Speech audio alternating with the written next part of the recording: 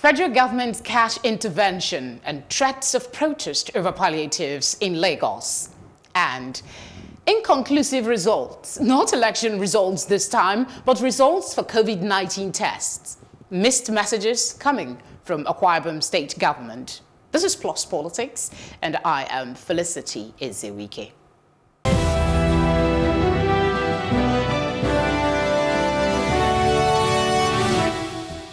Welcome to the program. It is day 4 of the lockdown initiated by President Muhammadu Buhari in 3 states and already in Lagos State. Some residents have come out to threaten that if palliatives are not provided by the government during the period of the lockdown, they will take to the streets to protest. This is coming as the Minister of Humanitarian Affairs and Disaster Management, Sadiya Umar Farouk, stated that 2.6 million vulnerable persons will benefit from the federal government cash transfer intervention program. This is a country of over 200 million people and over 2 million internally displaced persons. Joining us to have a conversation on this is Reputation Manager Tubosun Akeju. Thank you very much for joining us. Thank you for having me. Good evening. We'll be having via Skype a little later. Hopefully we'll be able to connect with him. That will be the Follow the Money CEO, Hamzat Lawal. But before he joins us, let's start with you. 2.6 million vulnerable persons to benefit. They've started the process already. And we also know that less than 48 hours after the lockdown, residents in parts of Lagos are already protesting. Let's begin by your thoughts on all of this. I think that it was a good move by the federal government to proceed with the plan to give relief funds to people who are, extremely poor. I mean, it's late, but, not too late. And if we look at the data that is available, you'd see that the northeastern part of the country, that's where you have abject poverty. There was one of the reports I was reading online, and they said people in northeastern, the average person in the northeast is spending 121% of their income on food. And I mean, that tells me that maybe 2 out of 10 days they don't have food to eat, because if you're spending 121%, that's already 21% more than normal. And what about the other parts of your life that require funds? So it's no surprise that that's where they've decided to start from. Having said that, the stay at home and the lockdown, the social distancing is a very, very crucial part of fighting COVID-19.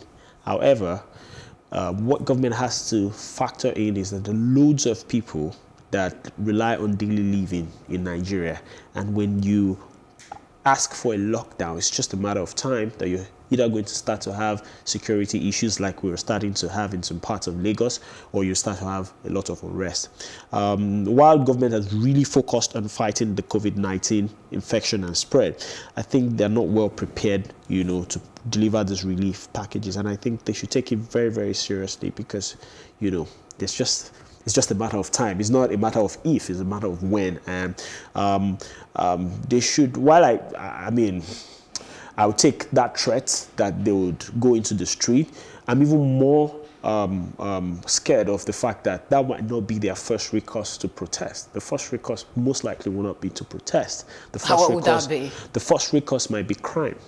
Because there's only a matter of, you can only push people to a limit before they start, taking advantage of whoever is available to be taken advantage of. Okay, the idea of this conversation is to proffer a whole lot more solutions. We'll get to the issue of palliatives in a bit. Let's look at the way the data is collected for these vulnerable people, according to the minister. She says they have meetings with community leaders who then identify these vulnerable people, and they've been doing it since 2016. But with the situation that we have now, how confident are you, and with our, our penchant to sabotage things that come our way, how confident are you that these figures released are accurate and the money is actually getting to the people who truly need it? First of all, absolutely no confidence. there is no confidence in that process.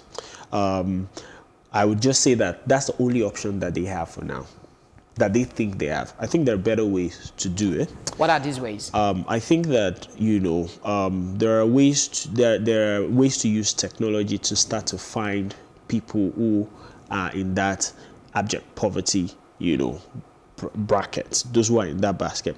I think that there's a lot of bias that can come from using community leaders. It doesn't mean that they are completely irrelevant in the scheme of things, but you can't rely only on the data and the information they've provided to be able to give this relief fund. The second question is, I think that this is a great opportunity for federal government and the government of Nigeria to increase financial inclusion.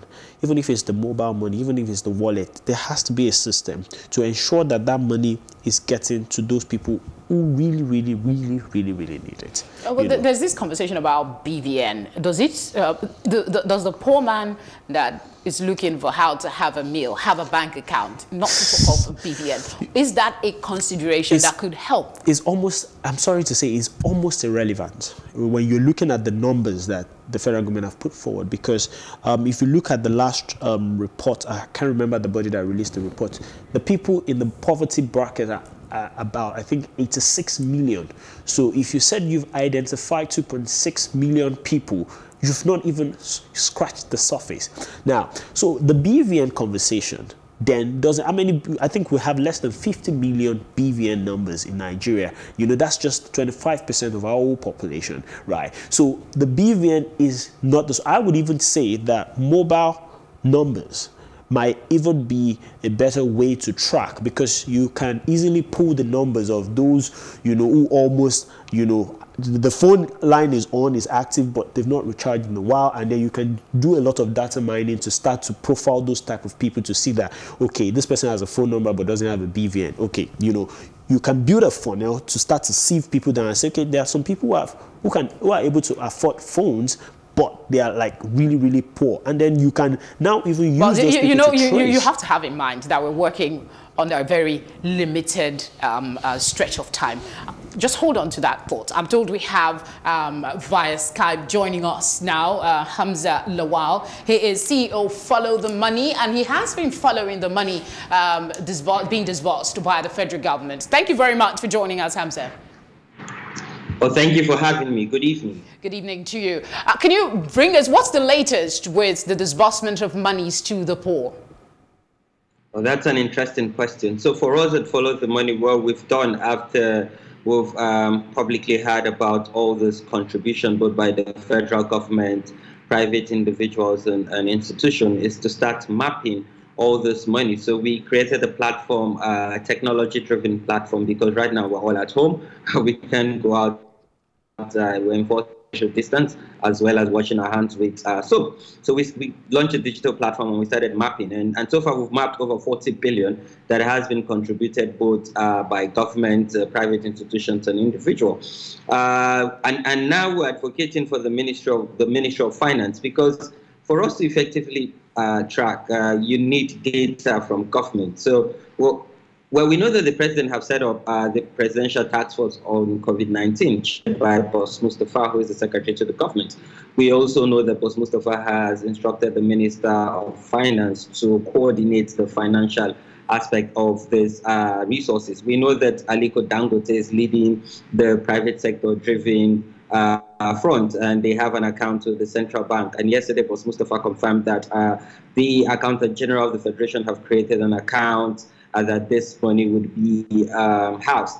But so far, the Ministry of Finance have not aggregated this information. So the information we have and we put out here are publicly available information, which we have highlighted and what we've documented. What we're also going to do after this ban is lifted, after the 2 weeks sit at home, is to ensure we enforce a social audit where we will now be able to ground truth, go on the field. But maybe I should give, let me streamline this conversation. So when NNPC came public and said they've mobilized $12 million from their partners, so we engaged them on social media, because the NNPC, via their verified handle, and say, how is this fund going to be disbursed and utilized? Who are the beneficiaries? And they responded saying that these institutions that have donated would use their procurement policies to disburse these funds and procure, rather. They're going to do procurement and hand them over to government. And then we said, well, what you issued publicly was not what your responses are. So, for instance, in Abuja here, the FCT administration got 500 million from an entity, I don't want to mention names, and we engaged them again on Twitter saying, what would you use this 500 million naira for? And they responded saying 200 million would go to NCDC, and they were mute on the 300 million. Well, whether the president also gave a directive to release 5 billion to NCDC to strengthen their capacity and provide the resources that is needed. So for now, we're still expecting and hoping that the Ministry of Finance would aggregate this information and publish it public so that the general public can follow the money. Active young people will be able to effectively engage and track and provide feedback. Mind you, if the Ministry of Finance do not provide this information, then they lack that transparency. Because if you go to the website of the government of US or the government of the UK, you will see all this information aggregated on their websites. You know, they're machine readable, and you can engage and give feedback. And Nigeria should not, you know, be exempted. Mind you, also, we have procurement laws and procurement policies. In as much as this is a crisis, of course, this is a health crisis, this is a humanitarian crisis, an economic crisis, but we have these laws and we abide by these laws. So they must ensure that the open government partnership, the open contracting process and standard must be adhered to. Nigeria is a signatory to the open contracting platform. So let me interject and quickly say, I get your point. We're always trying to look at what other countries are doing. This is an unfamiliar territory for everyone. But let's, from what you've been able to search in this very short period of time, are these monies getting to the designated recipient, in your opinion, particularly those vulnerable in the society? You know, it's too early to say. Though we got feedback from our Follow the Money lead, who is in the Kwali Area Council, where they flagged off this giving of poor people money. But if you look at it also, what it has done is to show that the face of poverty are women, which is distasteful, and it's not true. It also shows that poverty is sexist, which is totally wrong, because if you look at, you know, the reports and the pictures, even that the Minister of Humanitarian Affairs put out there. But then again, the data our government is using is questionable. Of course, Nigeria is the poverty capital of the world. So what this means is over 80 million people cannot afford 360 naira daily. But with this shutdown of the economy, it means that we would be over 100 million people that would go to bed hungry. Yes, the government has said that our grain reserve, 60,000 metric tons will be released, and 6,000 will be the first phase where Abuja, Lagos, and Ogun will benefit from it. But then when you look at it critically, it's not properly coordinated. Even this data that the government is using, they say over 2 million households, 11 million beneficiaries, that's directly. This data, you know, collected by NASCO. And don't call it conditional cash transfer. This is conditional cash payment. This goes against the federal government monetary policy, cashless policy, and this, you know, does not even foster inclusion. In East Africa, for instance, in Nairobi, Kenya, they use M-Pesa. In every household in Nigeria, there's a mobile phone. So why can't we have a mobile transfer? Because for you to provide a social audit and ensure transparency and accountability, you must be able to follow the money, you know, from CBN or the Ministry of Finance, you know, to these people. But then if you give them cash, how are you going to track this cash? And if someone embezzled this money or some of this money, you know, get missing, how would you be able to effectively account for them? So this is not an effective way of supporting the vulnerable and the poor in the society. All right, Hamzat, please stay on the line. Let's come back to Tubosun. I don't know if you have a quick reaction before I ask you the next question. I think what Hamzat is saying is in line with what I just said. Yes, about there's a phone in that household. There's a phone very close to that household. Let's start with that, and let's try to use that to penetrate and to have enough financial inclusion, you know, for the people who are very poor. Because we have to not only fix the immediate problem of COVID-19, but we have to set ourselves on the path to recovery of, you know, reducing the number of people in that poverty bracket. Okay. What we try to do in this conversation often is connect every issue around this. And one of them, and one of the concerns being circulated in social media, there was a film, a popular actress went on a crying spree about the situation with electricity. And we also know there is a video of a heated argument between residents and officials of the Lagos State's enforcement team. Let me just put it that way.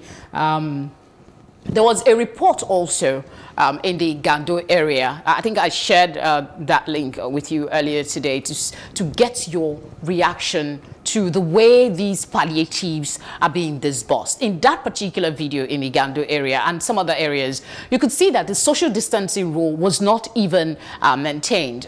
Instead of like now pointing fingers, you both have suggested some ways that we can go about ensuring that there is accountability. But in the disbursement of these palliatives, let's talk about the food items and all of that, would there be a better way than what we've seen so far? Of course, there will be. There is a better way, of executing, the food disbursement. And I think that it also goes back to decentralizing it. You see, when you ask people to come to a place, you are not supposed to even have a gathering of more than 50 people. So when you have a point, a food point or a location where you build the capacity for 1,000, 2,000, 3,000 people to come and get food there, then you've already, you're on the path, you've created an environment for a problem. You've violated the social distancing rules that you've set for yourself. And I think that one of the ways that I would suggest that we go about this is, by distributing the food item in clusters, which is what I thought that the Lagos state government was going to do before, because there was a video that I saw online earlier in the week or last weekend where someone was complaining about the size of food that was given to a number of community, and that person was saying, oh, I'm the chairman of an estate committee or something, and this is what they've given to us. While that quantity is small, I think that process is commendable, but they need to follow it through so that you are not asking a lot of people to come to a particular location to give them a lot of food, but you've decentralized it so much that you're either having one person handling 20, and then you can now push it through them. And I think that has a lot of importance. But just to quickly touch on the issue of electricity that yes, indeed, there's been a lot of talk about it. Keep people at home. There is no light. How are they going to manage? The first thing I actually want to say is that in as much as government has gone ahead, and there's been a lot of support, about how we've become more educated. There's more work to be done, but it's commendable how far we've been able to teach. I say everybody's washing their hands now, so that communication has been effective.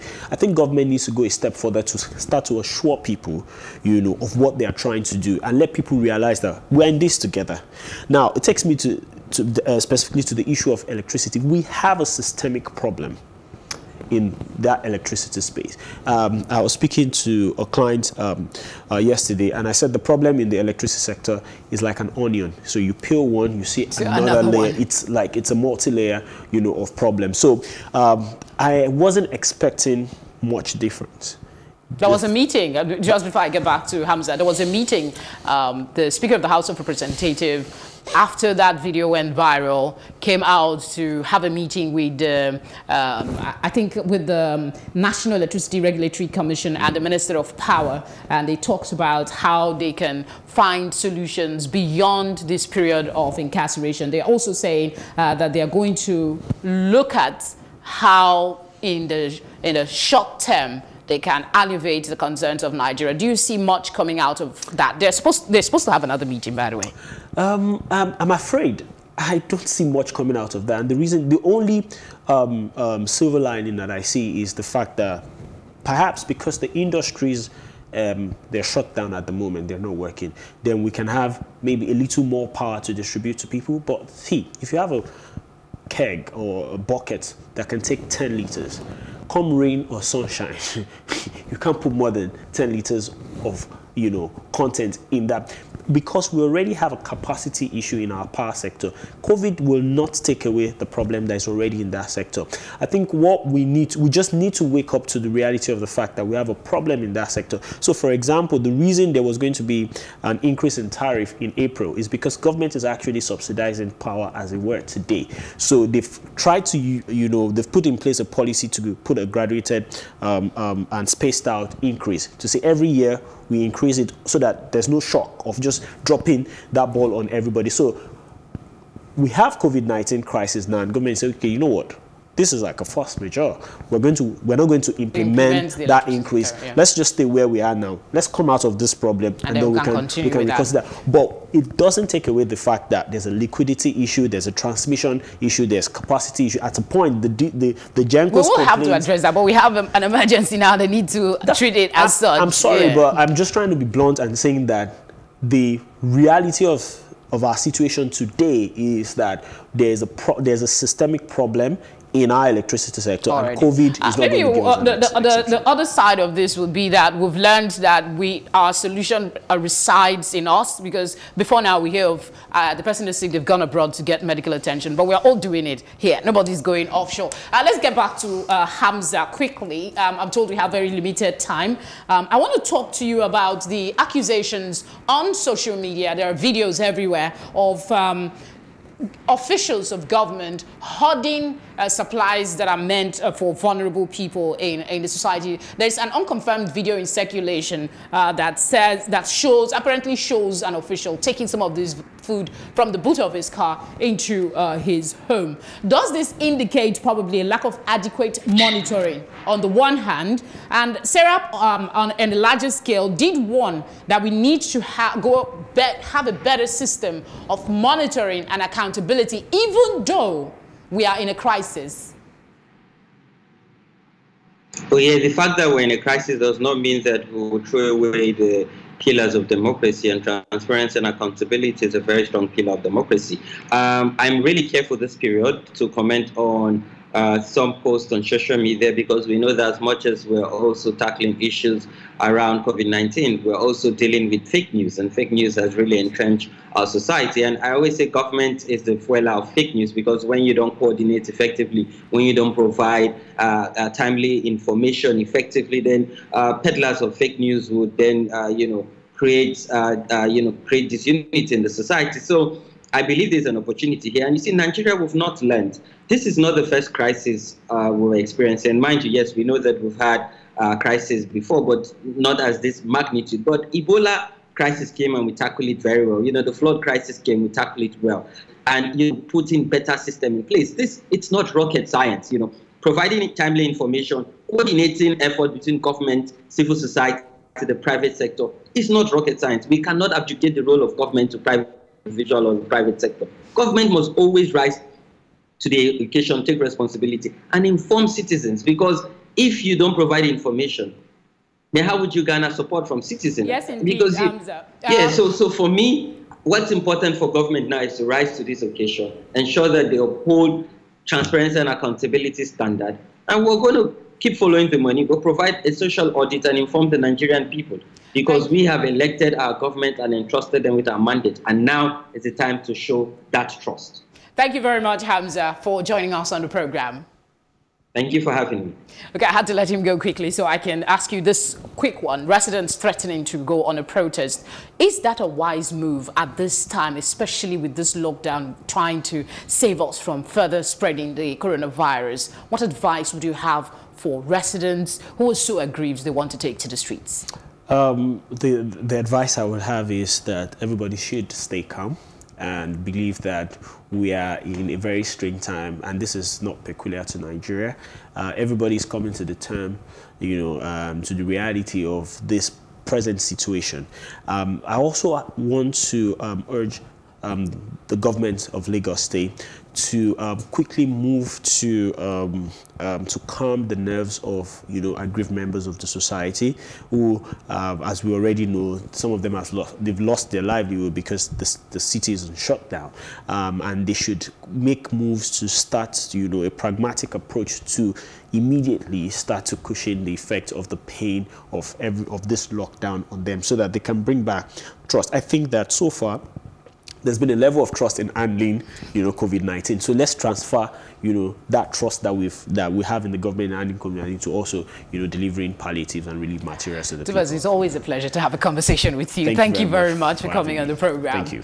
All right, we will take a short break now, and when we return, mixed messages from Akwa Ibom State. Should NCDC inform states before announcing new cases of COVID-19? That's our question after this break.